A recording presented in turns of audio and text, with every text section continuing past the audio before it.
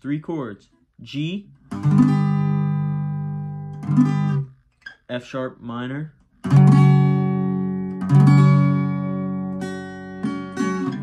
E minor.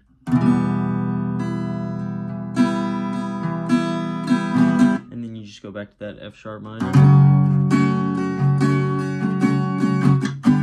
So the G, bar the whole 3rd fret, ring finger on the A string, 5th fret, pinky right below it on the D, your middle finger's on the 4th fret of the G. And then you're just going to slide that over for the F sharp in the same shape, except you're taking your middle finger off, and that's what's making it a minor instead of a major.